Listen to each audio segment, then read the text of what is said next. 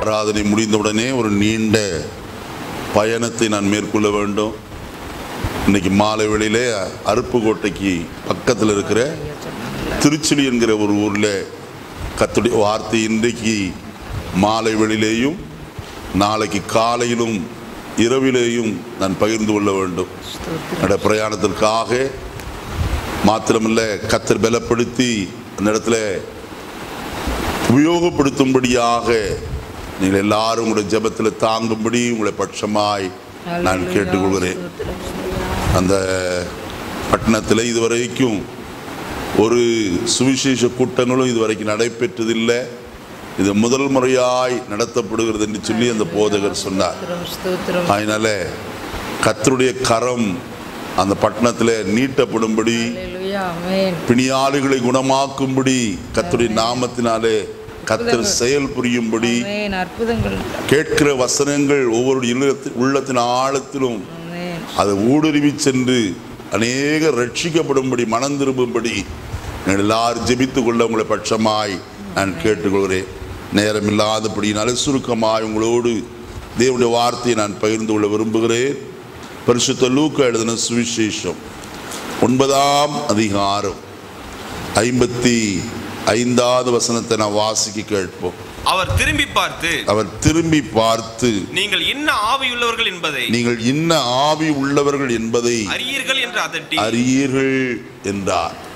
ஜெபிப்போம். இரக்கமும் சிநேகமும் இந்த பரலோகத்தின் நல்ல தகப்பனே, இந்த நல்ல காலை வேளைக்காய் ஸ்தோத்திரிக்கிறோம். எங்களோடு இந்த நாளில் நீர் பேசுவீராக. நாங்கள் கேட்கிறவர்களாய் மட்டுமல்ல, அதன்படி செய்கிறவர்களாயும் உங்களுடைய ஆசீர்வாதத்தை சுதந்திரித்துக் கொள்ளுவர்களாய் எங்களை மாற்றும். எங்களை ரத்தத்துக்குள்ள மறைத்து கொள்ளும். இன்னும் வரவேண்டிய மக்களை கர்த்தர் துரிதமாய் கொண்டு சேர்ப்பீராக. எல்லா துதியும் கனமும் மகிமையும் உமக்கே செலுத்துகிறோம். மீட்பர் இயேசுவின் நாமத்தில் வேண்டுகிறோம் நல்ல பிதாவே, ஆமென். கர்த்தருடைய பரிசுத்த நாமத்துக்கு ஸ்தோத்திரம் உண்டாகட்டும். நாம் இந்த வசனத்தை தொடர்ச்சியாய் சிந்தித்து வர கர்த்தர் நமக்கு உதவி செய்து வருகிறார். நாம் எப்படிப்பட்ட ஆவி உள்ளவர்களாய் ஜீவிக்க வேண்டும், எந்த ஆவி நம்மிடத்தில் இருக்கக்கூடாது என்கிற காரியங்களைத்தான் நாம் சிந்திக்கிறோம். கடந்த வாரத்தில் உங்களோடு நான் சொன்னேன், நமக்குள்ளே ஒரு ஜெபத்தின் ஆவி காணப்பட வேண்டும். ஜெபிக்கிறவர்களாய் நாம் ஜீவித்தால்தான் நாம் சத்துருவை மேற்கொள்ள முடியும், ஆசீர்வாதங்களை சுதந்திரித்துக் கொள்ள முடியும் என்று சொல்லி உங்களோடு நான் பகிர்ந்து கொள்ள நேர்ந்தது. இப்பொழுது நான் புதிய ஒரு வார்த்தைக்குள்ளே கடந்து போகும்படியாய் நான் விரும்புகிறேன். வசனத்தை வாசிப்போம். 46, 47 வசனங்களை வாசிப்போம்.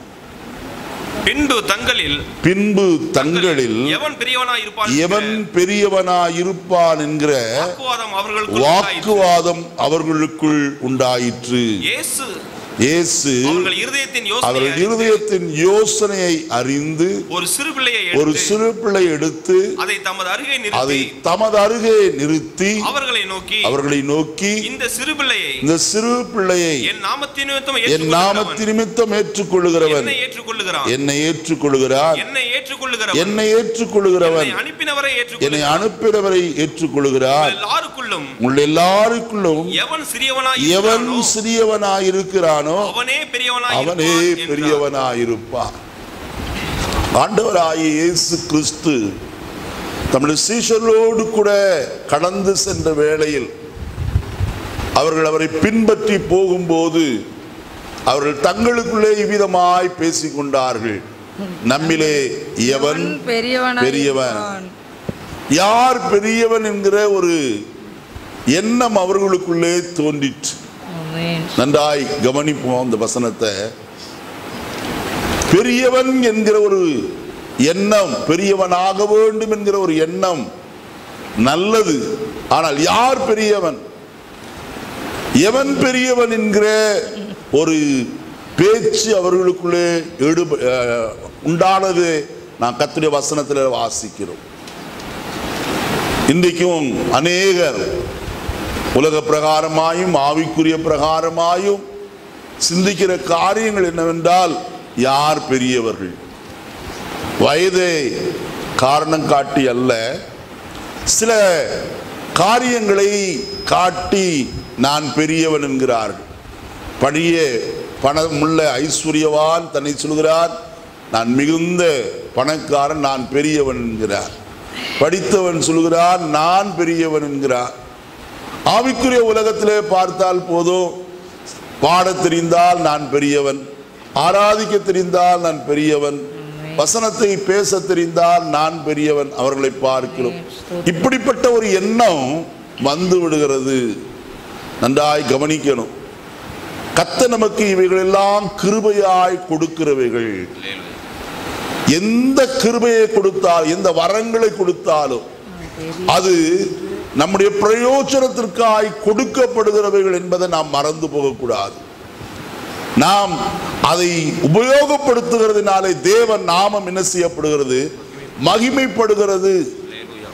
நான் மகிமைப்படுகிறது அல்ல, என் மூலமாய் கர்த்தர் என்ன செய்கிறார்? மகிமைப்படுகிறார். அநேகருக்கு அது பிரயோஜனமாய் இருக்கிறது. நான் பாடுகிறதுனாலே, நான் கர்த்தருடைய வார்த்தையை பகிர்ந்து கொள்கிறதுனாலே, நான் ஊழியம் செய்கிறதுனாலே அநேகர் என்ன செய்யப்படுகிறார்கள்? ஆசீர்வதிக்கப்படுகிறார்கள். அந்த நோக்கம்தான் நம்மிலே காணப்பட வேண்டும். அது இல்லாதபடிக்கு நான் பெரியவன், அவர்கள் சிறியவர்கள், அவர்களுக்கு தெரியாது, எனக்குத்தான் தெரியும் என்கிற எண்ணம் ஒரு நாளும் நமக்குள்ளே வந்துவிடக்கூடாது. இது எப்படிப்பட்ட ஆவி? பெருமையின் ஆவியாய் காணப்படுகிறது. கர்த்தருடைய வேதத்தில் நாம் வாசிக்கிறோம், பெருமை உள்ளவர்களுக்கு தேவன் என்ன செய்கிறார்? எதிர்த்து நிற்கிறார். ஒரு காலம், ஒரு நேரமும், ஒரு துளியும் நம்முடைய உள்ளத்தின் ஆழத்துல பெருமைக்கு இடம் விடாதிருக்க வேண்டியது அவசியமான ஒரு காரியம். வேதத்தில் நாம் பார்க்கும் போது சில உதாரணங்களை இந்த காலைவெளியில் உங்களுக்கு நான் சுட்டி காட்டும்படியாய் விரும்புகிறேன். பெருமை கொண்டவருடைய வாழ்க்கையில அவர்கள் அழிவை நோக்கி ஓடுகிறவர்களாய் காணப்பட்டார். விழுதலுக்கு முன்னானது மேட்டிமை என்று எழுதப்பட்டிருக்கிறது. அருமையானவர்களே, அழிவுக்கு முன்னானது அகந்தை, பெருமை. ஒரு நாளும் பெருமை கொள்ளாதிருப்போமாக. கர்த்தர் நம்மை கொண்டு என்ன காரியத்தை செய்தாலும் சரி, இது கர்த்தராலே மாத்திரம் ஆயிற்று என்று சொல்ல வேண்டியது அவசியம். சீஷர்களை பார்த்து இயேசு அதைத்தான் சொன்னார், நாங்கள் அற்ப பிரயோஜனமான ஊழியக்காரர், நீ செய்ய சொன்னதை மட்டும் நாங்கள் செய்தோம் ஐயா. அருமையானவர்களே, மேட்டிமைக்கு இடம் கூடாதபடிக்கு, பெருமையின் ஆவிக்கு இடம் கூடாதபடிக்கு நாம் ஜீவிக்க வேண்டியது அவசியம். வசனத்தில் நான் வாசிக்கும் போது மார்க் எழுதின சுவிசேஷம் 9ஆம் அதிகாரம் 33வது வசனத்தை பாருங்கள். அவர் கப்பர்நகூமுக்கு கப்பர்நகூமுக்கு வந்து வீட்டிலே இருக்கும்போது அவர்களை நோக்கி வழியிலே எதை குறித்து உங்களுக்குள்ளே என்ன செய்தீர்கள்? வாக்குவாதம், தர்க்கம் வந்து விட்டது. என்ன தர்க்கம்? எவன் பெரியவன்? அருமையானவர்களே, இன்னும் நான் கர்த்தருடைய வசனத்தை உங்களுக்கு சுட்டி காட்டுகிறேன். லூக்கா எழுதின சுவிசேஷம் 22ஆம் அதிகாரம் 24வது வசனத்தை வாசிப்போம். லூக்கா 22:24. அன்றியும் தங்களில் எவன் பெரியவனாயிருப்பான் என்று அவர்களுக்குள்ளே என்ன வந்தது? வாக்குவாதம் வந்தது. அங்கே வசனத்தில் பார்க்கிறோம், தர்க்கம் பண்ணினார்கள். இங்கே என்ன செய்தார்கள்? வாக்குவாதம் பண்ணினார்கள். கர்த்தருடைய வேதத்தில் நாம் சரியாய் கவனிக்க வேண்டும். இப்படிப்பட்ட காரியம் நமக்குள்ளே இருக்கலாகாது என்று கர்த்தருடைய வேதம் தெளிவாய் சொல்லுகிறது. பெருமைக்கு விரோதமாய் கர்த்தர் எழும்பி நிற்கிறவர். மேட்டிமையான குணம் ஒருபோது நம்மிடத்துல வந்து விடாதபடிக்கு நம்மை காத்து கொள்ள வேண்டியது அவசியமான ஒரு காரியம். வேதத்தில் என்ன வாசிக்கும் போது 1 பேதுரு 5:5 சொல்கிறார். வாசிப்போமா? தாழ்மை உள்ளவர்களுக்கு அந்தப்படியே இளைஞரே மூப்பருக்கு கீழ்ப்படியுங்கள். நீங்கள் எல்லாரும் ஒருவருக்கு ஒருவர் கீழ்ப்படிந்து மனத்தாழ்மையை அணிந்து கொள்ளுங்கள். பெருமை உள்ளவர்களுக்கு தேவன் எதிர்த்து நிற்கிறார், தாழ்மை உள்ளவர்களுக்கோ அவர் என்ன செய்கிறாராம்? கிருபையை தருகிறார் என்று எழுதப்பட்டிருக்கிறது. ஐயா, கர்த்தர் வெறுக்கிற ஒரு குணாதிசயம் என்னவென்று சொன்னால் அது பெருமைதான். நீதிமொழிகளின் புஸ்தகம் 8ஆம் அதிகாரம் 13வது வசனத்தை பார்ப்போம். நீதிமொழிகள் 8:13. தீமையை வெறுப்பதே கர்த்தருக்கு பயப்படும் பயம் பெருமையையும் அகந்தையையும் தீய வழியையும் முரட்டு வாயையும் நான் என்ன செய்கிறேன்? கர்த்தர் எதை வெறுக்கிறாராம்? மேட்டிமையை, பெருமையை வெறுக்கிறவராய் காணப்படுகிறார். அவரே வெறுக்கிற காரியத்தை நாம் ஏன் உடையவர்களாய் காணப்பட வேண்டும்? ஐயா, இந்த உலகத்துல இயேசு வந்தபோது எத்தனையோ அற்புதங்களை அவர் செய்கிறவராய் காணப்பட்டார். செய்யும் போதெல்லாம் அவர் தம்முடைய பிதாவை என்ன செய்தார்? கனப்படுத்துகிறவராய், மகிமைப்படுத்துகிறவராய் காணப்பட்டார். லாசருவின் கல்லறைக்கு முன்பதாய் நின்று கொண்டு, பிதாவே நீர் எனக்கு செவி கொடுத்தபடியினால் உம்மை என்ன செய்கிறேன்? ஸ்தோத்திரிக்கிறேன் என்றுதான் லாசருவை உயிரோடு கூட என்ன செய்தார்? எழுப்பினார். பிதா என்னை தனியே விடவில்லை, அவர் என்னோடு கூட இருக்கிறார். நான் செய்கிற காரியமெல்லாம் அவருடையதாய் நான் அவரில் காண்கிறேன் அவைகளை என்று அவர் சொல்லுகிறதை நாம் பார்க்கிறோம். மறுபடியும் சொல்லும் போது சொல்கிறார், நான் பிதாவுக்கு பிரியமானவைகளை செய்கிறபடியால் அவர் என்னை என்ன செய்யவில்லை? தனியே இருக்க விடவே இல்லை, அவர் என்னோடு கூட இருந்து செயல்படுகிறார் என்று சொல்லி சொல்லுகிறார். அருமையானவர்களே, நம்முடைய வாழ்க்கையில பெருமை ஒருபோதும் வந்துவிடாதபடிக்கு காத்துக் கொள்வோமாக. தானியேல் தீர்க்கதரிசியின் புஸ்தகம் 4ஆம் அதிகாரத்தில் வாசிக்கும் போது 29வது வசனத்திலிருந்து வாசிப்போமா? தானியேல் 4:29 வாசிப்போம். 12 மாதம் சென்ற பின்பு ராஜா பாபிலோன் ராஜ்யத்தின் அரண்மனை மேல் உலாவிக் கொண்டிருக்கும் போது, இது என் வல்லமையின் பராக்கிரமத்தினால் என் மகிமை பிரதாபத்திற்கென்று ராஜ்யத்துக்கு அரண்மனையாக நான் கட்டின மகா பாபிலோன் அல்லவா என்று சொன்னான். இந்த வார்த்தை ராஜாவின் வாயில் இருக்கும் போதே வானத்திலிருந்து ஒரு சத்தம் உண்டாகி, ராஜாவாகிய நேபுகாத்நேச்சாரே, ராஜ்யபாரம் உன்னை விட்டு என்ன செய்தது? ஏன் பெருமை கொள்கிறவனாய் காணப்பட்டார். அருமையானே, நமக்கு கொடுக்கப்படுகிற உயர்வெல்லாம் யாரால் தான் வருகிறது? கர்த்தரால் தான் வருகிறது. ராஜாவாகிய நேபுகாத்நேச்சாரை அங்கே வசனத்தில் நான் பார்க்கிற காரியம், வசனம் சொல்லுகிறது, அவன் மகா பெரிய பாபிலோன் தேசத்தை கட்டுகிறவனாய் காணப்பட்டார். அவனுடைய ராஜ்யபாரம் பொன்னு கோப்பாய் காணப்பட்டது. அவ்வளவு சிறந்த ஒரு அரசாட்சி அந்நாட்களிலே நடைபெற்றது என்று சொல்லப்படுகிறது. அவன் பெரிய அரண்மனையை கட்டி அந்த அரண்மனையில் என்ன செய்கிறவனாய் இருந்தான்? உலாவிக் கொண்டிருந்தான். உலாவும் போதே அவன் சொன்னதான காரியம் வசனத்தில் எழுதப்பட்டிருக்கிறது, இது என் வல்லமையின் பராக்கிரமத்திற்கென்று, என் மகிமையின் பிரதாபத்திற்கென்று, ராஜ்யத்துக்கு அரண்மனையாக நான் கட்டின மகா. பாருங்க, இவ்வளவுதாங்க. உடனே ஒரு சத்தம் உண்டானது, ராஜாவாகிய நேபுகாத்நேச்சாரே, ராஜ்யபாரம் உன்னை விட்டு என்ன செய்தது? நீங்கி போயிற்று. பெருமை ஒரு ராஜ்யபாரத்தையே என்ன செய்யப்பட்டது? அழித்து போடுகிறதாய் காணப்பட்டது. அருமையான கர்த்தருடைய ஜனமே, பெருமை உள்ளவர்களுக்கு தேவன் எப்போதும் எதிர்த்து நிற்கிறார் என்கிற நினைவு நமக்குள்ளே எப்பொழுதும் காணப்பட வேண்டும். எனக்கு கர்த்தர் இவ்வளவு கொடுத்திருக்கிறார், அப்படி செய்திருக்கிறார் என்று நினைத்து கர்த்தரை ஸ்தோத்திரிக்க வேண்டியதே அல்லாதபடிக்கு இதெல்லாம் நான் சம்பாதித்தேன், என்னுடைய பராக்கிரமத்தினால் ஆயிற்று, என் அறிவினாலே, என்னுடைய சாமர்த்தியத்தினாலே, என்னுடைய திறமைகளினாலே ஆயிற்று என்று ஒரு நாளும் பெருமை கொள்ளாதபடிக்கு நம்மை காத்துக்கொள்ள வேண்டியது அவசியமான ஒரு காரியம்.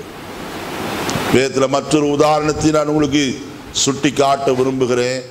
ஏசாயா தீர்க்கதரிசியின் புஸ்தகம் 14ஆம் அதிகாரம் 13வது வசனத்திலிருந்து வாசிப்போமா? 12வது வசனத்திலிருந்து வாசி. வானத்துக்கு ஏறுவேன்.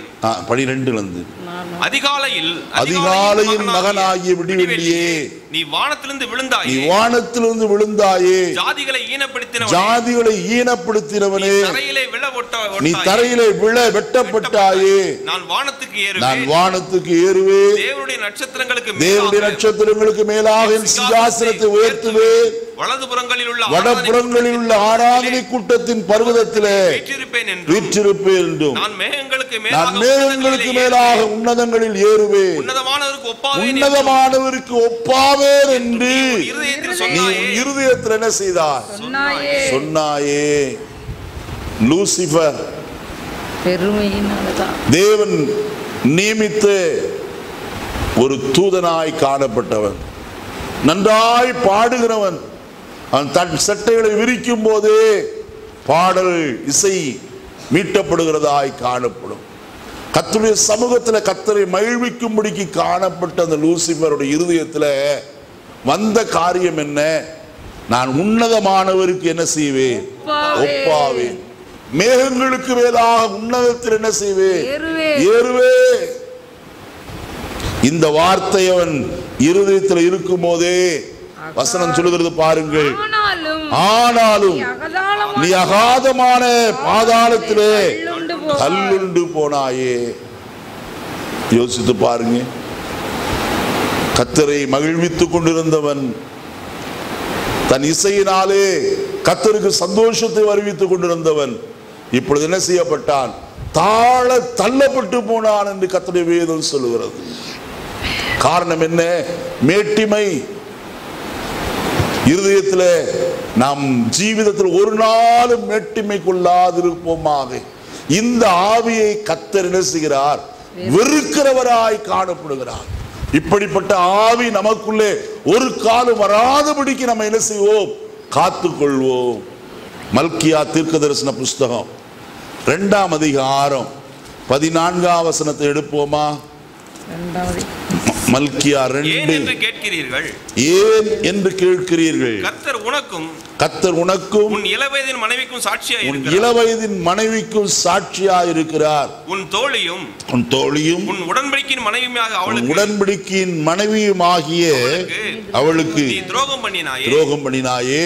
அவர் ஒருவனை அல்லவா படைத்தார்? ஆவி அவரிடத்தில் பரிபூர்ணமாய் இருந்தது. பின்ன ஏன் ஒருவனை படைத்தார்? தேவ பக்தியுள்ள சந்ததியை பெறும்படிதானே. ஆகையால் ஒருவனும் தன் இளவயதின் மனைவிக்கு துரோகம் பண்ணாதபடிக்கு உங்கள் ஆவியை குறித்து பாருங்கள். இங்கே நான் அந்த வசனத்தை கடைசி வார்த்தையை மட்டும் எடுத்துக் கொள்கிறேன். உங்கள் ஆவியை குறித்து எப்படி இருங்கள்? ஒரு தடவை மட்டும் இல்ல, 2வது தடவையும் சொல்ற. அடுத்த வசனத்திலையும் கடைசி வரிய பாருங்க. உங்கள் ஆவியை குறித்து எச்சரிக்கையாயிருங்கள். நம்முடைய ஆவி எப்படிப்பட்ட ஆவி? தாழ்மையின் ஆவியா? ஆண்டவராய் இயேசு கிறிஸ்து தேவனுக்கு சமமாயிருப்பதை கொள்ளையாடின பொருளாயின செய்யாமல் எண்ணாமல் தம்மை தாமே வெறுத்து அடிமையின் ரூபம் எடுத்து மனுஷர் சாயலானார். அதாவது என்று சொல்லி கீழே சொல்கிறார், சிலுவையின் மரண பரியந்தம் தம்மை என்ன செய்தார்? தாழ்த்தினார். நல்ல கவனிங்க. எதுவரைக்கும் தாழ்த்தினாராம்? சிலுவையின் மரண பரியந்தம் தன்னை தாழ்த்தினார். ஆகையால் தேவன் அவர் எல்லாவற்றுக்கும் மேலாக அவரை உயர்த்தி, அல்லேலூயா அல்லேலூயா, பெருமையின் குணத்தை நம்முடைய மாற்றி தாழ்மையின் சிந்தையை நாம் தரித்துக் கொண்டிருப்போமானால் தேவன் என்ன செய்கிறவராயிருப்பார்? எல்லாவற்றுக்கும் மேலாய் நம்ம என்ன செய்கிறவர்? உயர்த்தி வைக்கிறவராய் காணப்படுகிறார். இன்னைக்கு நம்முடைய வாழ்க்கையில ஒரு தாழ்மையின் சிந்தை எப்போதும் காணப்பட்டும். கிறிஸ்து இயேசுவில் இருந்த சிந்தையே உங்களிலும் என்ன செய்யட்டும், இருக்க கடவது என்று எழுதப்பட்டிருக்கிறது. ஆகையால் பெருமைக்கு ஒருபோதும் இடம் கூடாதபடிக்கு தாழ்மையின் சிந்தையுடையவர்களாய் காணப்படுவோமாக. இரண்டாவது காரியம் கர்த்தருடைய வசனத்தில் வாசிக்கும் போது லூக்கா எழுதின சுவிசேஷம் 9ஆம் அதிகாரம் 49-50 வசனங்களை வாசிப்போமா? அப்பொழுது யோவான் அவரை நோக்கி ஐயரே, ஒருவன் உம்முடைய நாமத்தினாலே பிசாசுகளை துரத்துகிறதை நாங்கள் கண்டு அவன் எங்களுடனே கூட உம்மை பின்பற்றாதவனானபடியால் அவனை தடுத்தோம் என்றார். நன்றாய் கவனிப்போம். இந்த காலை வேளையிலே நமக்குள்ள எப்படிப்பட்ட ஆவி காணப்படலாகாது என்பதை குறித்து இன்றைக்கு உங்களோடு கூட 4 காரியங்களை நான் சொல்லி முடிக்க இருக்கிறேன். முதல் காரியம், பெருமையின் ஆவி நமக்கு வேண்டாம், தாழ்மையின் ஆவியுடையவர்களாயிருப்போம். இரண்டாவது காரியம் வசனத்திலே வாசிக்கிறோம். யோவான் இயேசுவை நோக்கி, ஐயரே, ஒருவன் உம்முடைய நாமத்தினாலே பிசாசுகளை துரத்துவதை நாங்கள் கண்டு அவன் எங்களுடனே கூட உம்மை பின்பற்றாதவன் ஆனபடியினால் அவனை என்ன செய்தோம்? தடுத்தோம். ஐயா, நன்றாய் கவனியுங்கள் கர்த்தருடைய வசனத்தை. இது எப்படிப்பட்ட ஆவி? ஆண்டவராய் இயேசு பிசாசுகளை துரத்துகிறது போலவே இந்த மனுஷனும் என்ன செய்கிறான்? இயேசுவின் நாமத்தினாலே பிசாசுகளை துரத்துகிறவனாய் காணப்பட்டான். இயேசு சீஷர்களை தெரிந்து கொண்டு அவர்களுக்கு வியாதியஸ்தரை சுகமாக்கவும் பிசாசுகளை துரத்தவும் என்ன செய்தார்? அதிகாரம் கொடுத்தார். 70 பேரை தெரிந்து கொண்டு அவர்களை என்ன செய்தாராம்? அனுப்புகிறவராய் காணப்பட்டார். 2 பேராக அவர்கள் போய் திரும்பி வந்து சொன்னார்கள், ஆண்டவரே, உமது நாமத்தினாலே பிசாசுகளும் எங்களுக்கு என்ன செய்கிறது? கீழ்ப்படுகிறது. நன்றாய் கவனிப்போம். சீஷர்களுக்கு கொடுக்கப்பட்ட இந்த அதிகாரம், இயேசுவை பின்பற்றாத ஒருவன் இயேசுவின் நாமத்தை சொல்லி பிசாசுகளை துரத்துகிறதை அவன் கண்டபோது யோவான் அவன் சொல்லுகிறான், ஆண்டவரே, உம்முடைய நாமத்தினாலே அவன் பிசாசுகளை துரத்துகிறபடியினால் நாங்கள் கண்டு அவன் எங்களுடனே கூட இராதவனாய் உம்மை பின்பற்றாதவனாய் இருக்கிறபடியினால் அவனை நாங்கள் என்ன செய்தோம்? தடுத்தோம். நீ இதெல்லாம் செய்யக்கூடாதப்பா. ஏன் என்று சொன்னால் நீ இயேசு கிறிஸ்துவின் சீஷன் அல்ல, இயேசுவை பின்பற்றுகிறவன் அல்ல. இது எப்படிப்பட்ட ஆவி? எரிச்சலின் ஆவியாய் காணப்படுகிறது. மற்றவர்கள் நல்லது செய்யும் போது சில பேர் நினைக்கிறாங்க, இவன் இப்படி செய்கிறான், இவனை விடக்கூடாது, இவன் இந்த இப்படியே என்ன செய்யணும்? மட்டம் தட்டிடணும். அல்ல பிரியமானவர்களே, இயேசு என்ன சொன்னார்? அடுத்த வசனம் சொல்லுகிறது, அதற்கு இயேசு தடுக்க வேண்டாம், நமக்கு விரோதியாய் இராதவன் எப்படிப்பட்டவனாய் இருக்கிறார்? நமக்கு விரோதி அல்ல அவன். அவன் யார்? நம்முடைய பட்சத்தில் இருக்கிறார். என்னுடைய நாமத்தை அவன் அறிந்திருக்கிறான். அந்த நாமத்தை அவன் என்ன செய்தான்? அறிக்கை செய்தான். ஆகையினால் பிசாசு என்ன செய்தது? ஓடி போயிற்று. இதை குறித்து நீங்கள் எரிச்சல் அடைய வேண்டிய அவசியம் இல்லையே. அருமையானவர்களே, இன்றைக்கு அநேகர் இப்படித்தான் காணப்படுகிறார்கள். எரிச்சலின் ஆவி ஆட்கொண்டிருக்கிறத நாம் பார்க்க முடியும். சிலர் நல்லது செய்யும் போது எரிச்சல், இவனுக்கு மட்டும்தான் நன்மை செய்ய முடியுமா? இவர்களுக்கு மட்டும்தான் நன்மை செய்ய முடியும், எனக்கு தெரியாதா? அருமையானவர்களே, ஒரு காலம் இந்த ஆவிக்கு நாம் என்ன செய்யாதிருப்போமாக, இடம் கொடாதிருப்போமாக. நம்முடைய ஆவியை காத்து கொள்ள வேண்டியது அவசியமாக இருக்கிறது. வேத வசனத்தில் வாசிக்கும் போது எபேசியருக்கு நிருபத்தில் இவ்விதமாய் சொல்லப்பட்டிருக்கிறது. வாசிப்போமா? எபேசியருக்கு எழுதின நிருபம்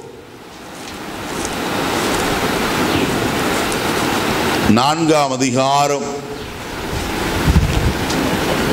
26வது வசனத்தை வாசிப்போம்.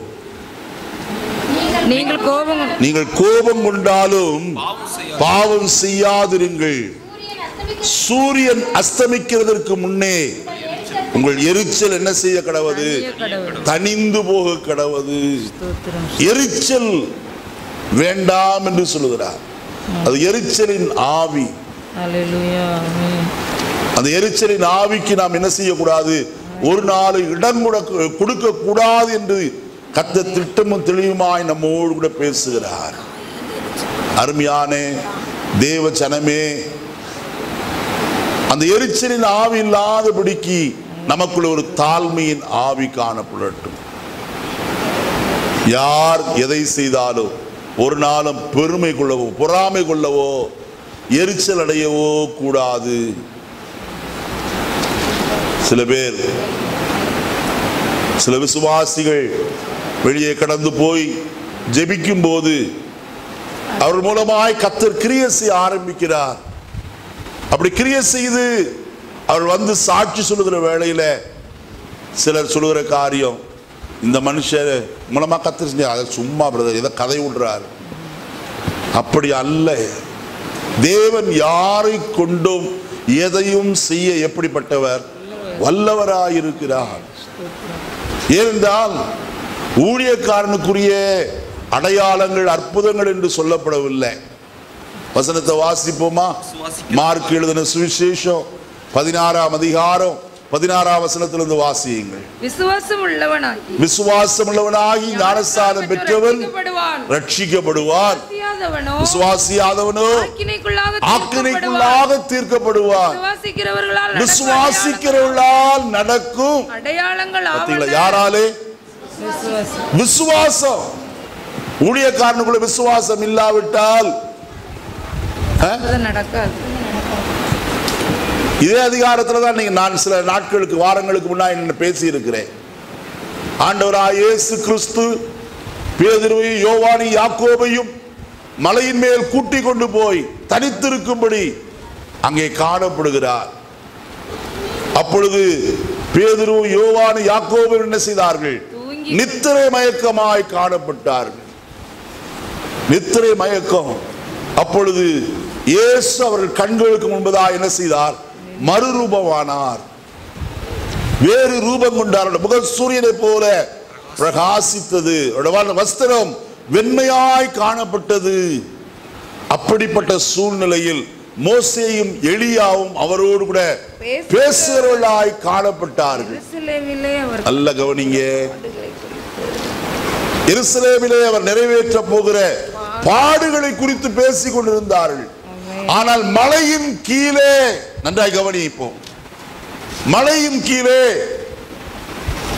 ஒரு குடும்பத்தால் தங்களுடைய பிள்ளையாண்டானுக்கு சுகம் வேண்டும் என்று சொல்லி சீஷரிடத்திலே கொண்டு வந்தார்கள். அவர்கள் எத்தனையோ பிரயத்தனம் பண்ணியும் அந்த ஆவி அவர்களை விட்டு என்ன செய்யவில்லை?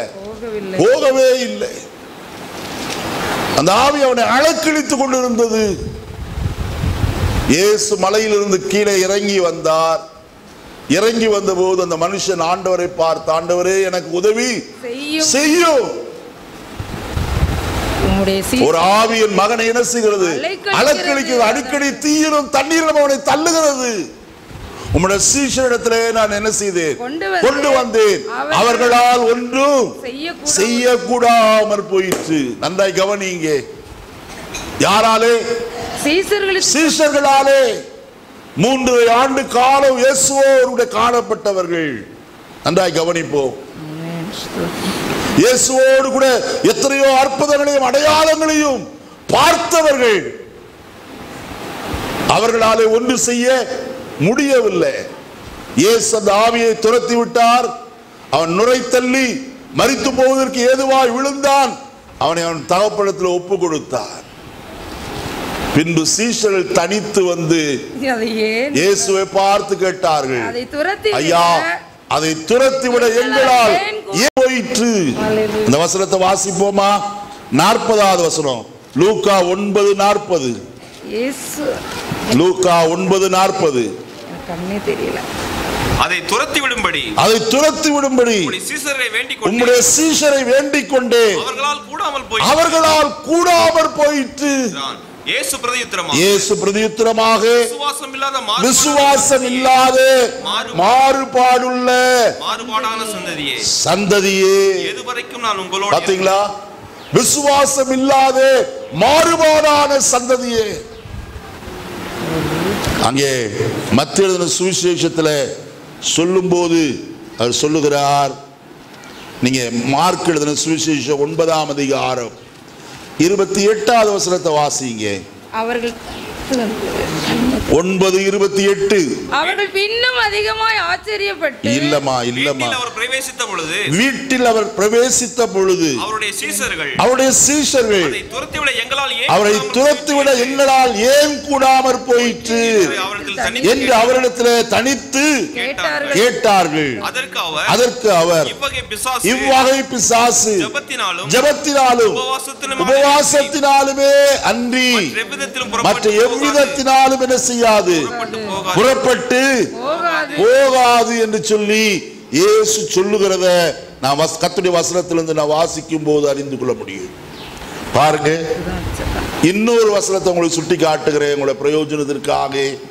மத்தேயு 17ஆம் அதிகாரம் 19ஆம் வசனத்தை வாசிப்போம். 19லிருந்து. அப்பொழுது சீஷர்கள் இயேசுவிடத்தில் தனித்து வந்து அதை துரத்திவிட எங்களால் ஏன் கூடாமற் போயிற்று என்று கேட்டார்கள். அதற்கு இயேசு உங்கள் அவிசுவாசத்தினாலே தான். எதனாலே? உங்கள் அவிசுவாசத்தினாலே. பேர் பெத்த பேரு தான். என்ன பேரு? இயேசுவின் நாமம். சீஷர்கள். என்ன பேரு அவர்களுக்கு? சீஷர்கள். இயேசுவோடு கூட இருந்தவர்கள். நல்ல கவனிங்க, நான் உங்களுக்கு இன்னும் சுட்டி காட்ட விரும்புகிறேன். மார்க் எழுதின சுவிசேஷம் 3ஆம் அதிகாரம் 14-15 வசனங்களை வாசிப்போம். அப்பொழுது அவர் 12 பேரை தெரிந்து கொண்டு அவர்கள் தம்மோடு கூட இருக்கவும் பிரசங்கம் பண்ணும்படியாக தாம் அவர்களை அனுப்பவும் வியாதிகளை குணமாக்கி பிசாசுகளை துரத்தும்படி அவர்கள் அதிகாரமுடையவர்களாக இருக்கவும் ஏற்படுத்தினார். எதற்கு ஏற்படுத்தினார்? வருஷப்படியா சொல்லணும். முதல்ல என்னது? அவரோடு கூட இருக்கணும். இயேசுவோடு கூட இருந்தா தான் எதுவும் என்ன செய்யும், நடக்கும். இப்ப லூக்கா எழுதின இந்த மன்னிக்கணும் யோவான் எழுதின சுவிசேஷம் இந்த வசனத்தை அப்படியே பிடிச்சுங்க. யோவான் 12:26 வாசிங்க. யோவான் 12:26. ஒருவன் எனக்கு ஊழியம் செய்கிறவனானால் அவன் என்னை பின்பற்ற கடவன். நான் எங்கே இருக்கிறேனோ அங்கே என் ஊழியக்காரனோ இருப்பான். போதுமா? அடுத்தது வேண்டாம். வசனத்தில் சொல்லப்பட்டிருக்கிறது, ஒருவன் எனக்கு ஊழியம் செய்கிறவனானால் அவன் என்ன செய்ய வேண்டும்? இயேசுவை பின்பற்ற வேண்டும். அடுத்தது என்ன செய்ய வேண்டும்? நான் எங்கே இருக்கிறேனோ அங்கே இருக்க வேண்டும். சீஷர்கிட்ட அது இருந்துச்சா? சீஷர்கிட்ட அது இருந்துச்சா? எது இருந்துச்சா? அவர் எங்கே இருந்தாரோ அங்க இருந்தாங்களா? அவரை பின்பற்றினாங்களா? சொல்லுங்க.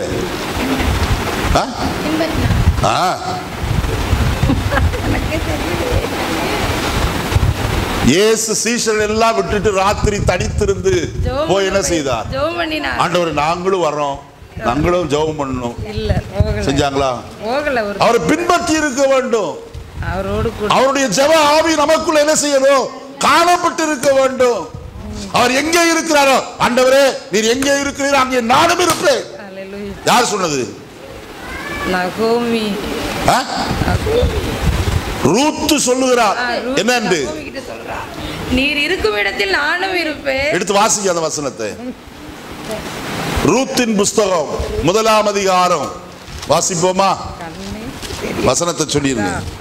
அதற்கு ரூத் வசனம் சொல்லுங்க. 16 17 1 14 16 17 வாசிங்க.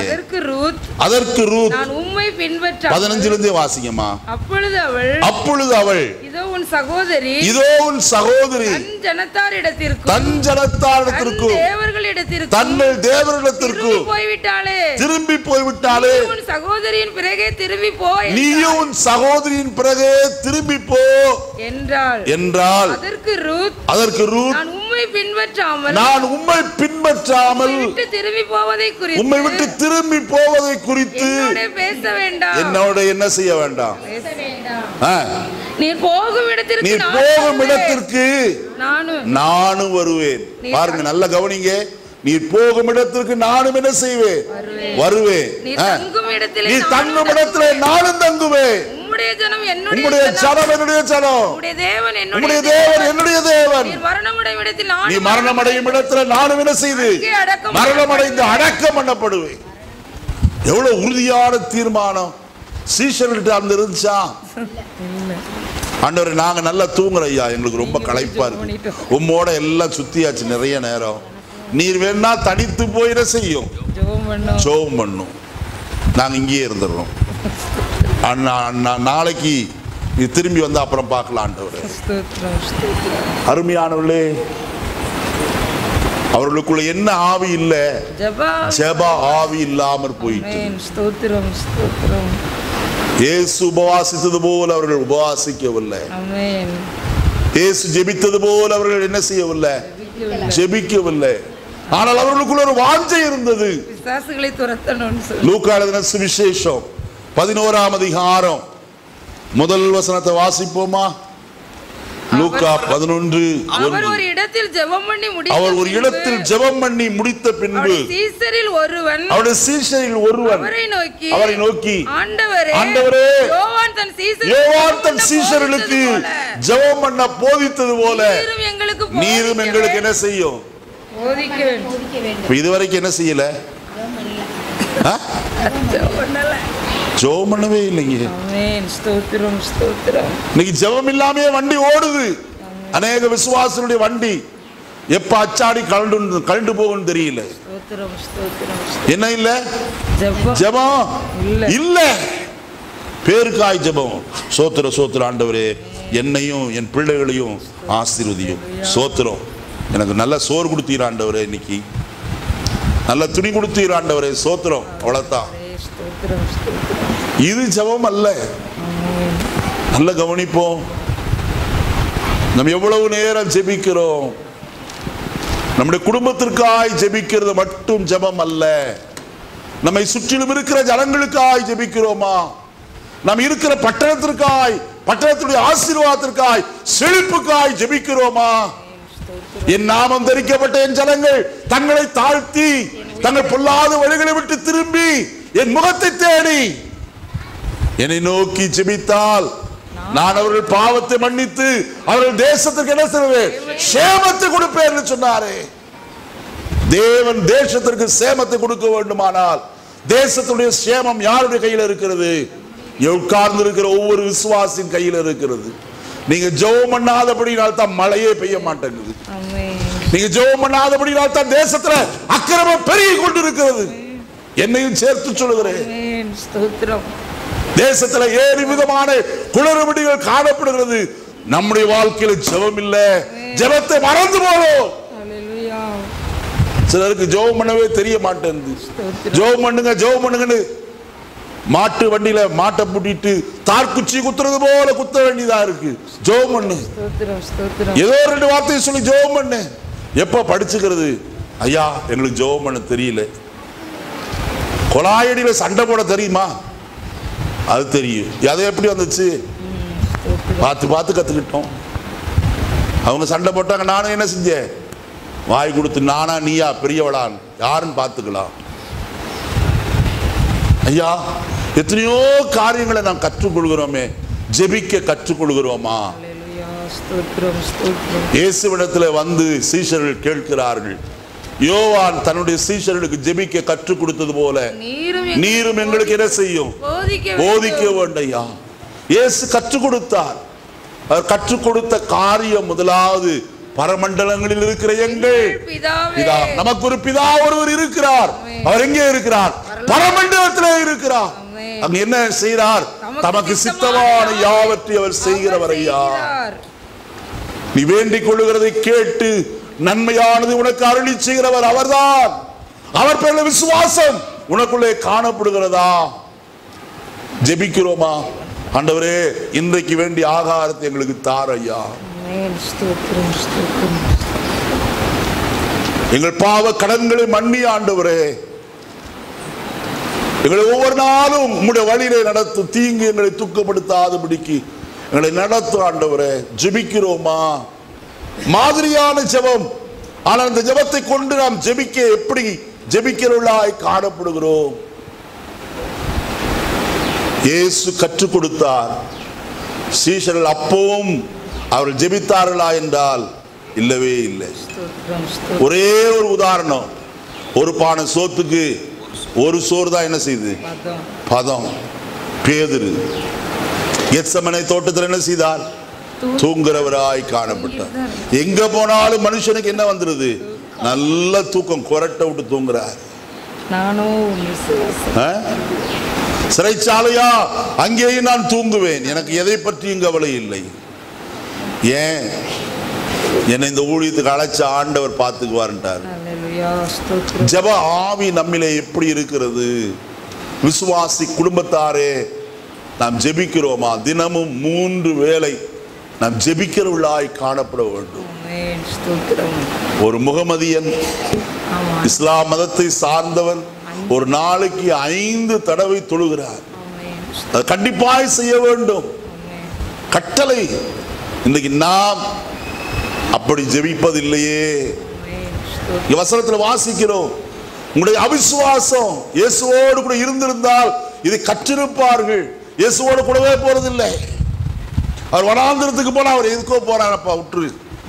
மலையின் மேல் ஏறி போனா அவர் எதுக்கோ மேல போறார், போயிட்டோம், திரும்பி வந்தா பார்க்கலாம். அப்படி அல்ல. இயேசுவிடத்துல ஜெபிக்க கற்றுக்கொண்ட பிறகும் அவருடைய ஜெப வாழ்க்கை மாறல. ஜெபித்தார்களா என்றால் இல்லை என்றுதான் சொல்ல வேண்டும். ஆயினால்தான் இயேசு சுட்டி காண்பிக்கிறார் என்னவென்று, இந்த வகை பிசாசு ஜெபத்தினாலும் உபவாசத்தினாலும் என்று மற்ற எவ்விதத்தினாலும் என்ன செய்யாது? புறப்பட்டு போகாது. அது மாத்திரல்ல, உங்களுடைய அவிசுவாசம். இது நடக்குமா? இதெல்லாம் நடக்கிற காரியமா? இவ்வளவு பெரிய காரியம் இது எப்படி நடக்கும்? அருமையானே, கர்த்தரால் கூடாத காரியம் ஒன்றும் இல்லை. இந்த காலை வேளையிலே சங்கீதத்தை வாசித்தோமே, அதுல ஒரு அருமையான வசனம் விதமாய் வருகிறது. வானத்தையும் பூமியையும் சமுத்திரத்தையும் அவைகளில் உள்ள எல்லாவற்றையும் என்ன செய்தவர்? உண்டாக்கினவர் என்று கர்த்தருடைய வசனம் சொல்கிறது. அவர் எப்படிப்பட்டவராம்? அவர் என்னென்றைக்கும் உண்மையை, ஹல்லேலூயா ஹல்லேலூயா ஹல்லேலூயா, அவர் உண்மையை காக்கிறவர் ஐயா. இந்த காலைவெளியில் அருமையான கர்த்தருடைய பிள்ளையே, அவர் சொன்னது உண்மை உள்ள வார்த்தை. அவர் பொய்யுரையாத தேவன், உண்மையை காக்கிறவராயிருக்கிறார். அகிலாண்டத்தையும் படைத்த கர்த்தர் உனக்கு பொய் சொல்வாரோ? உனக்கு நன்மை செய்யாமல் இருப்பாரோ? உன் வாழ்க்கையை உயர்த்தாமல் காணப்படுவாரோ? உன்னை விடுவிக்காமல் இருப்பாரோ? உனக்கு நன்மை செய்யாது இருப்பாரோ? நிச்சயமாய் உனக்கு நன்மை செய்கிறவர் அவர். என்றால் அவர்தான் வானத்தையும் பூமியையும் சமுத்திரத்தையும் அதிலே இருக்க எண்ணிறந்த ஜீவராசிகளையும் உண்டாக்கி அவர்களை போஷிக்கிறவர், பராமரிக்கிறவர். உன்னுடைய சுவாசத்தையும் தன்னுடைய கையில் என்ன செய்திருக்கிறவர்? வைத்திருக்கிறவர் ஐயா. விசுவாசிக்கிறாயா? கூப்பிடுகிற காக்கை குஞ்சுக்கு ஆகாரம் கொடுக்கிற கர்த்தர் அல்லவா?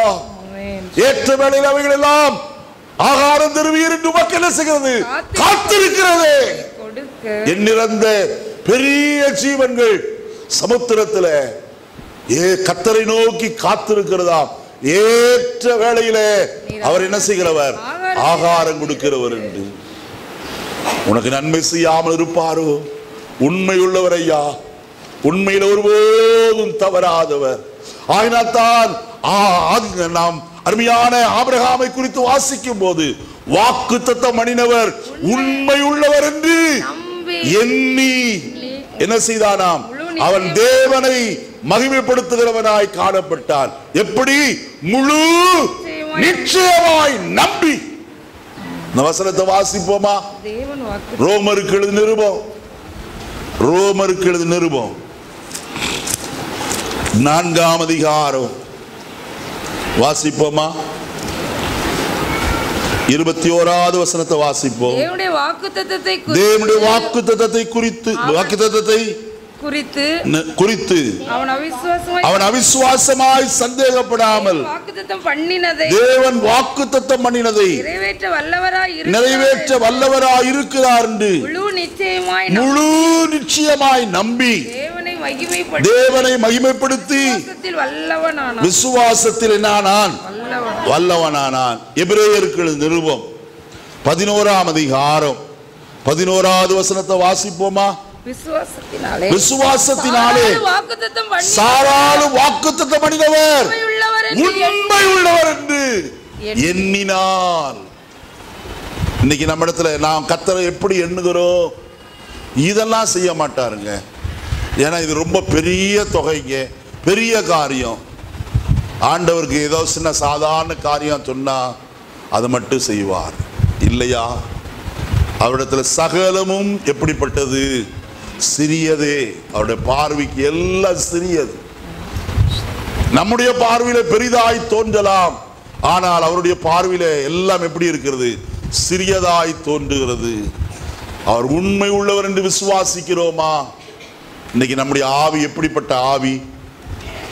எரிச்சலின் ஆவியை உடையவர்களாய் இராதபடிக்கு நம்முடைய ஜீவிதத்தில் தாழ்மையின் ஆவியை உடையவர்களாய் காணப்படுவோமாக. 3வது காரியம் வாசிப்போம். லூக்கா 9ஆம் அதிகாரம் 54வது வசனத்தை வாசிப்போம். 54. அவருடைய சீஷராகிய யாக்கோபும் யோவானும் அதை கண்டபோது ஆண்டவரே எலியா செய்தது போல வானத்திலிருந்து அக்கினி இறங்கி இவர்களை அழிக்கும்படி நாங்கள் கட்டளையிட உமக்கு சித்தமா என்று கேட்டார்கள். ஏப்பா இவ்வளோ கோபம்? வசனத்துல என்ன சொல்லி இருக்கு? முந்தின வசனம் வாசிங்க. 52 நமக்கு முன்னாக தூதர்களை அனுப்பினார். அவர்கள் போய் அவருக்கு இடத்தை ஆயத்தம் பண்ணும்படி சமாரியருடைய ஒரு கிராமத்திலே பிரவேசித்தார்கள். அவர் எருசலேமுக்கு போக நோக்கமா இருந்தபடியினால் அவ்வூரார் அவரை ஏற்றுக்கொள்ளவில்லை. அந்த கிராமத்தார் இயேசுவை என்ன செய்யல? ஏற்றுக்கொள்ளாதபடியினாலே இந்த 2 பேருக்கு என்ன வந்துருச்சு? பயங்கர கோபம். என்னையா இயேசுநாதரையே இந்த ஊர்க்காரன் என்ன செய்ய மாட்டான்? ஏற்றுக்கொள்ள மாட்டேங்கிறானே. இயேசுவே சொல்லிட்டார், உங்களை ஒருவன் ஏற்றுக்கொள்ளாதிருப்பானால் நீங்க அந்த ஊரை விட்டு வெளியே வந்து உங்க காலில் இருக்க தூசியை என்ன செஞ்சிருங்க? உதறிட்டு போயிட்டே இருங்க அப்படின்ட்டார். அதை செய்யல, அதெல்லாம் மறந்துட்டாங்க. இவங்க என்ன சொல்றாங்க? ஆண்டவரே எலியா செய்தது போல வானத்திலிருந்து அக்கினி இறங்கி இவர்களை என்ன செய்யணும்? அழிச்சு போடணும் ஆண்டவரே.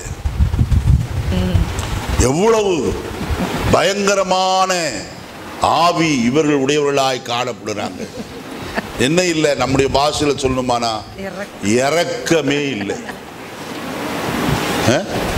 இரக்கமற்ற ஆவி. யாராயிலும் ஒருத்தர் ஏதாவது செஞ்சுட்டா அவன் நாசமா போட்டு, ஆண்டவரே அவனை விட வேண்டாம், ஆண்டவரே அவனை கொண்டு போடும், நான் உம்முடைய பிள்ளை என்பதை காட்டும், ஆண்டவரே நான் உம்மை சேவிக்கிறவள் என்பதை காட்டும். எப்படி இந்த ஜெபத்துக்கு எங்க போய் பதில் வரும்? கூரைக்கு மேல கூட என்ன செய்யாது, ஏறாது ஜெபம். நம்ம யாருன்னு காட்டணுமா? கர்த்தர் அவருடைய பிள்ளைன்னு காட்டணுமா? கர்த்தருடைய பிள்ளைகள் ஒரு கால அப்படிப்பட்ட ஆவி உடையவர்கள் அல்ல. மனுஷகுமாரன் அழிக்கிறதற்கு அல்ல, ஜீவனை ரட்சிக்கவே இந்த உலகத்திற்கு என்ன செய்தார்? வந்தார். அது சொல்லும் போது சொல்கிறார், நான் என் பிதாவை நோக்கி வேண்டிக் கொண்டால் அவர் அநேக லேகியோனுக்கு அதிகமான தூதர்களை அனுப்பியோடு எல்லாரும் என்ன செய்ய முடியும்? எனக்காய் போராடி இருக்க முடியும். ஆனா அது அவருடைய சித்தம் அல்ல. நல்ல கவனிங்க, கிறிஸ்து இந்த உலகத்தின் வந்ததன் நோக்கமே என்னதான்? பாவிகளை ரட்சிக்க உலகத்திற்கு வந்தார். இன்னைக்கு அநேகர் கர்த்தரை அறியாதபடியினால்தான் கர்த்தரை அறிந்த ஜனங்களுக்கு தீமை செய்கிறவர்களாய் காணப்படுகிறார்கள். அவர் யார் என்றும் இன்னார் என்றும் அவர் என்ன செய்யவில்லை, அவர்கள் அறியவில்லை. கர்த்தருடைய வேதம் கொரிந்து சபைக்கு அப்போஸ்தலனாகிய பவுல் சொல்லும் போது சொல்கிறார், அவர் மகிமையின் கர்த்தரை அறிந்திருப்பார்களானால் அவர் என்ன செய்திருக்க மாட்டார்களே, சிலுவையில் அறைந்திருக்க மாட்டார்களே. யாரை அறிந்திருந்தால்? மகிமையின் கர்த்தரை அறிந்திருந்தால். அவர் யார், எப்படிப்பட்டவர் என்று அறிந்திருந்தால் அவர் என்ன செய்திருக்க மாட்டாங்க? சிலுவையில் அறைந்திருக்க மாட்டார்களே. அறியாதபடியினால் தான் அதனால இயேசு சிலுவையில் தொங்கும் போது சொல்கிறார், பிதாவே தாங்கள் செய்கிறது இன்னதென்று அறியாமல் செய்கிறார்கள். இந்த காலை வேளையில் அருமையான கர்த்தருடைய ஜனமே, நமக்குள்ள எப்படிப்பட்ட ஆவி இருக்கிறது? இரக்கமுள்ள ஆவி உண்டா அல்லது இரக்கமற்ற ஆவியை உடையவர்களா இருக்கிறோமா? அவரிடத்தில் அன்பு கூர்ந்து அவருடைய கற்பனைகளை கைக்கொள்ளுவர்களுக்கோ தேவன் 1000 தலைமுறை மட்டும் இரக்கம் செய்கிறவராய் காணப்படுகிறார் என்று கர்த்தருடைய வேதம் சாட்சி கொடுக்கிறது. நாம் எப்படிப்பட்ட ஆவி உள்ளவர்கள்? இரக்கமுள்ள ஆவி உண்டா? இரக்கம் செய்கிறவர்கள் எப்படிப்பட்டவர்கள்? பாக்கியவான்கள். அவர்கள் என்ன செய்வார்கள்? இரக்கம் பெறுவார்கள் என்று கர்த்தருடைய வேதம் சொல்லுகிறது. நல்ல கவனிங்க, இதே லூக்கா எழுதின சுவிசேஷத்துல ஒரு வசனத்தை உங்களுக்கு சுட்டி காட்ட விரும்புகிறேன். வாசிப்போமா? லூக்கா எழுதின சுவிசேஷம்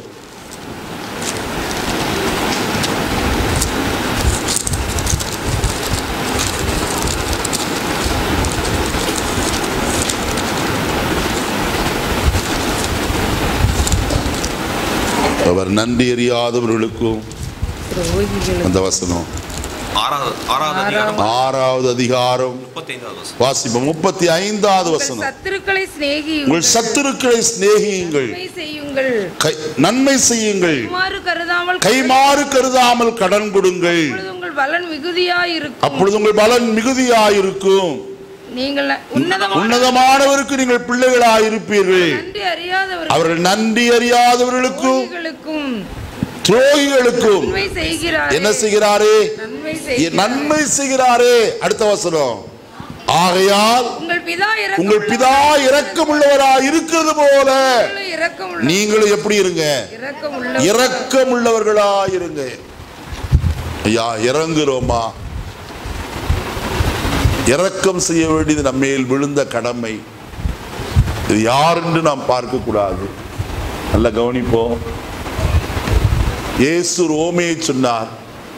ஒரு மனுஷன் எருசலேமிலிருந்து எரிகோவுக்கு போனான். போகிற வழியிலே கள்ளர் கையில் என்ன செய்தான்? அகப்பட்டான். அவனை அவர்கள் அடித்து அவன் பொருள் எல்லாம் எடுத்துக்கொண்டு குற்றுகிறா என்ன செய்தார்கள்? விட்டு விட்டு போய்விட்டார்கள். அந்த வழியே ஒரு ஆசாரியன் வந்தான். அவனை பார்த்து விட்டு விலகி போனான். ஒரு லேவியன் வந்தான், அவனும் பார்த்து விட்டு விலகி போனான். மூன்றாவது ஒருவன் வந்தான், அவன் சமாரியனாய் காணப்பட்டவன். அவன் வந்து கழுதையை விட்டு இறங்கி அவனுடைய காயங்களை கட்டி அவனுக்கு எண்ணெயும் திராட்சரசமும் வார்த்து அவன் வாகனத்தின் மேல் கழுதையின் மேல் வைத்து கொண்டு போய் சத்திரத்தில் என்ன செய்தான்? சேர்க்கிறவனாய் காணப்பட்டார். ஐயா, இயேசு இந்த ஓமையை இவ்விதமாய் சொல்லுகிறார். இரக்கம் நமக்கு தேவை என்பதை அவர் சுட்டி காண்பிக்கிறவராய் இருக்கிறார். அவர்கள் எல்லாரும் தாங்கள் தீட்டுப்பட்டு விடுவோம் என்று எண்ணி கடந்து போனார்கள். இவனோ அப்படி அல்ல, அடிபட்டு கிடக்கிற இவனுக்கு நன்மை செய்கிறவனாய் காணப்பட்டார். நீங்கள் இரக்கம் செய்கிறவர்களாய் காணப்படுங்கள் என்று கர்த்தருடைய வேதம் சொல்லுகிறது. இரக்கம் செய்தவனே, மனுஷகுமாரன் அழிக்கிறதற்கு அல்ல, ரட்சிக்கிறதற்கு என்ன செய்தார்? வந்தார் என்று அவர்களை பார்த்துதான் சொன்னார். நீங்கள் என்ன ஆவி உள்ளவர்கள் என்பதை அறியீர்கள் என்று அவர்கள் என்ன செய்தார்? அதட்டி அவர்களை பார்த்து சொன்னார், மனுஷகுமாரன் மனுஷனுடைய ஜீவனை அழிக்கிறதற்கல்ல, ரட்சிக்கிறதற்கே என்ன செய்தார்? வந்தார் என்றார். கடைசி ஒன்றை நான் சொல்லி முடிக்கிறேன், வாசிப்போம். லூக்கா 9ஆம் அதிகாரம் 59ஆம் வசனத்தை வாசிப்போம். வேறொருவனை அவர் நோக்கி என்னை பின்பற்றி வா என்றார். என்னை பின்பற்றி வா என்றார். அதற்கு அவன் ஆண்டவரே, முன்பு நான் போய் என் தகப்பனை அடக்கம் பண்ண உத்தரவு கொடுக்க வேண்டும் என்றான். அதற்கு இயேசு மரித்தோர் தங்கள் மரித்தோரை அடக்கம் பண்ணட்டும், நீ போய் தேவனுடைய ராஜ்யத்தை குறித்து என்ன செய்? பிரசங்கி என்றார். இங்கே 3 சம்பவத்தை சொல்கிறார். 3 பேர் இயேசுவை பார்த்து நாங்கள் உம்மை பின்பற்றி வருவேன் என்று சொன்னதும், இயேசு ஒருவனை பார்த்து சொல்கிறார், நரிகளுக்கு குழிகளும் ஆகாயத்து பட்சிகளுக்கு கூடுகளும் உண்டு, மனுஷகுமாரனுக்கோ தலை சாய்க்க இடம் இல்லை. எப்ப எதையாயிலும் நம்பி வராத, இவர் கூட போனா எல்லாம் சொகுசா இருக்கலாம், அதான் இல்லை அப்படின்ட்டார்.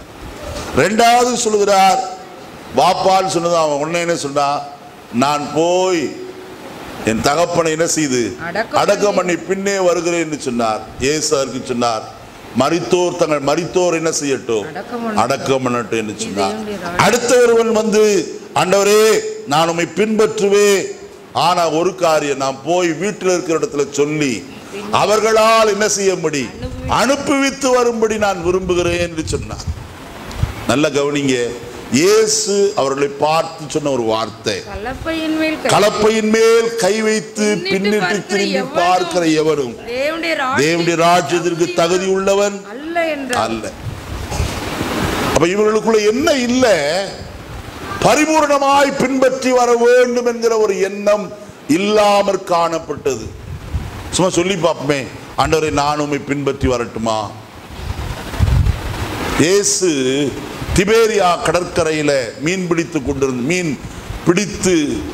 கொண்டு அந்த ஏமாற்றம் அடைந்து வலைகளை அலசி கொண்டிருந்தவர்களோடு கூட இயேசு சொன்னார், நீங்கள் என்னை பின்பற்றி வாருங்கள். உடனே அவர்கள் என்ன செய்தார்கள்? தங்கள் வலைகளையும் தங்கள் படவையும் விட்டு இயேசுவை பின்பற்றி போனார்கள். ஆனால் இங்கே சொல்லப்படுகிறவர்கள் அப்படிப்பட்டவர்கள் அல்ல.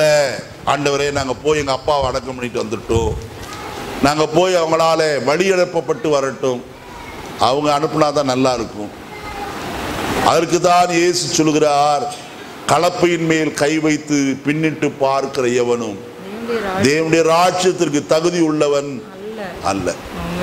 ஒரு பூரண ஆவி, இயேசுவை பரிபூர்ணமாய் பின்பற்ற வேண்டும் என்கிற ஆவி இன்றைக்கு அநேகருக்குள் இல்லை. ஒரு காலகட்டம் வரும்போது விட்டு விடுகிறார்கள், ஒரு நிலை வரும்போது கர்த்தரை விட்டு விடுகிற ஒரு அனுபவம். அப்படி அல்ல அருமையானவர்களே, முடிவு பரியந்தம் கர்த்தருக்கு என்று சாட்சியாய் சத்தியத்தில் நிலைத்து நிற்கிறவனே என்ன செய்வான்? ரட்சிக்கப்படுவான். இன்றைக்கு நம்முடைய ஜீவிதத்தை பின்வாங்கும் இருதயம் நமக்குள்ளே ஒரு நாள் வரக்கூடாது.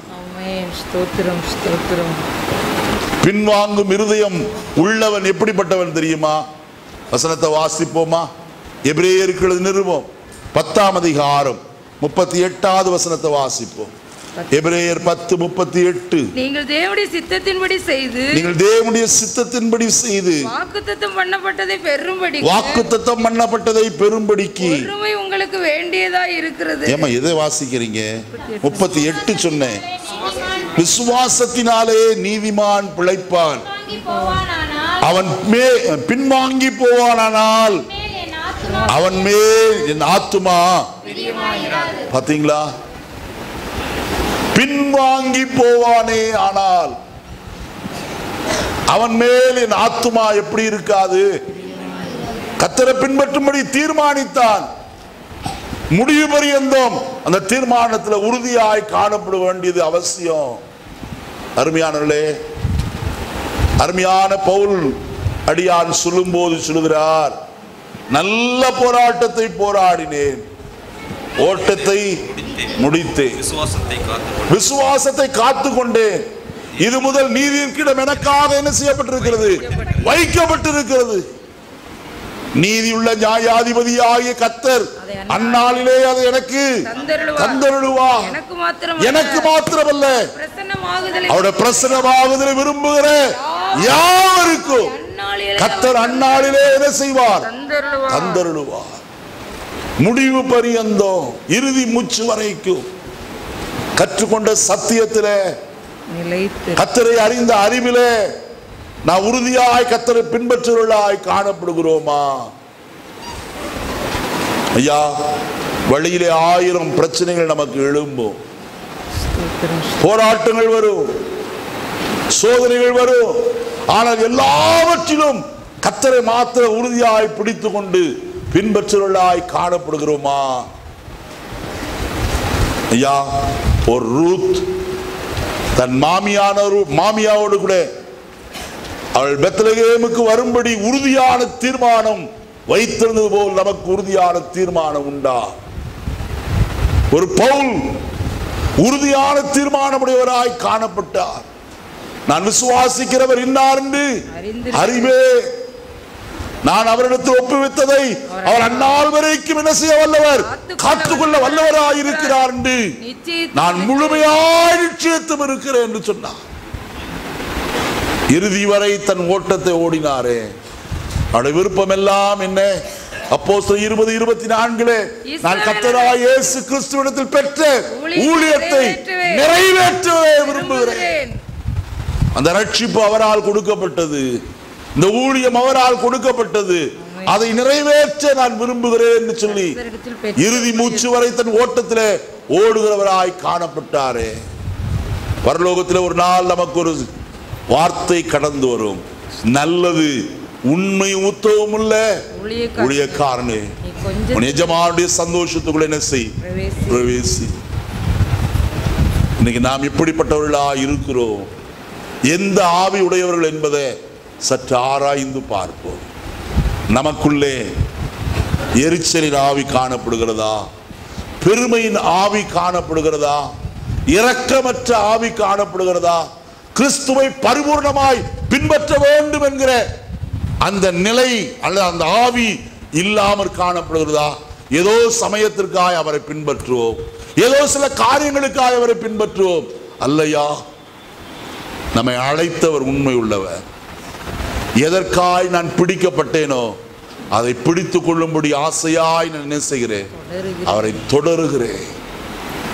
நான் ஒன்று செய்கிறேன், பின்னானவைகளை மறந்து முன்னானவைகளை நாடி தேவன் அழைத்த பரம அழைப்பின் பந்தய பொருளுக்காக என்ன செய்கிறேன், லக்கை நோக்கி ஓடுகிறேன். ஐயா, இடையே எத்தனையோ காரியம் இருக்கு, இதை நான் பின் திரும்பி பார்க்க மாட்டேன். இந்த பக்கம் அந்த பக்கம் நான் பார்த்து ஓடுகிறதல்ல, எனக்கு முன்பதாக ஒருவர் ஓடி முடித்திருக்கிறார், அவருடைய அடிச்சுவடுகளை பின்பற்றியால் ஓடி முடிக்க வேண்டியது அவசியம். அந்த ஓட்டத்தில் நாம் ஒருவராய் ஓடுவோமா? பந்தய பொருளை பெற்றுக் கொள்ளும்படிக்கு ஓடுங்கள். எல்லாரும் எழுந்திருப்போமா? கர்த்தரை நோக்கி பார்ப்போம். இந்த காலை வேளையில நாம் என்ன ஆவி உள்ளவர்கள் என்பதை இந்த நாட்கள் ஆராய்ந்து பார்க்க வேதத்தின் மூலமாய் கர்த்தர் நமக்கு தயவு செய்தார். பெருமைக்கு கர்த்தர் எதிர்த்து நிற்கிறவர். நாம் பெருமையின் ஆவி அற்றவர்களாய் இருப்போம். கர்த்தர் மூலமாய் எதையாகிலும் செய்வாரானால் நாம் பெருமை கொள்ளாதிருப்போமாக. தேவன் கிருபையாய் செய்தவைகள் என்று சொல்வோம். தேவன் கொடுத்த எதையாகிலும் ஆசீர்வாதமான நன்மைகளை கொடுத்திருப்பாரானால் தேவன் ஈவா எனக்கு கொடுத்தவைகள் என்று சொல்லுவோம். ஐயா, பெருமை நமக்குள்ளே வர வேண்டாம். பெருமைக்கு விரோதியாய் கர்த்தர் காணப்படுகிறவர். இரண்டாவது எரிச்சலின் ஆவி. வசனத்தில் என்ன வாசித்தோம்? அந்த பட்டணத்தார் அவரை ஏற்றுக்கொள்ளாத போது, அந்த கர்த்தருடைய நாமத்தினாலே பிசாசுகளை துரத்துகிறான் கண்டபோது அவன் மேல் எரிச்சல் அடைகிறவர்களாய் காணப்பட்டார்கள். ஒருவர் பேரும் எரிச்சல் அடையாதிருப்போமாக. நம்மை பார்க்கிற அடுத்த விசுவாசி உயர்த்தப்படுவாரானால், நம்மை பார்க்கிற அடுத்த விசுவாசி ஊழியத்திலே ஒருபடி முன்னேறி கடந்து போவார் என்றால் ஒரு நாள் எரிச்சல் அடைய வேண்டாம். அவர்கள் கர்த்தர் ஏன் உயர்த்தினார் என்று ஆராய்ந்து பார்ப்போம். அதற்கு காரணம் உண்டு. கர்த்தர் உண்மை உள்ள மனுஷனை கர்த்தர் உயர்த்துகிறவராய் காணப்படுகிறார். உண்மை உள்ள மனுஷன் பரிபூர்ண ஆசீர்வாதங்களை பெறுகிறவனாய் இருப்பார். அதை விட்டு விட்டு எரிச்சலின் ஆவி நமக்கு வேண்டாம். அடுத்த மூன்றாவது காரியம், பட்டணத்தார் ஏற்றுக்கொள்ளாத போது அவளை அழித்து விட வேண்டும் என்ற இரக்கமற்ற ஆவி. ஐயா, அதுவும் வேண்டாம் ஐயா. இன்னைக்கு ஒழித்து விட வேண்டிய இந்த 4 ஆவிகள், பரிபூர்ணம் இல்லாத ஒரு ஆவி நமக்கு வேண்டாம். பூரணமாய் கர்த்தரை மாத்திரம் நான் கடைசி வரைக்கும் பின்பற்றுவேன் என்கிற உறுதியான தீர்மானமுடையவர்களாய் இருப்போம். என்ன வந்தாலும் சரி, என்ன போராட்டங்கள் வந்தாலும் சரி, என்ன எதிர்ப்புகள் வந்தாலும் சரி, இயேசுவை மட்டும் நான் பின்பற்றுவேன்.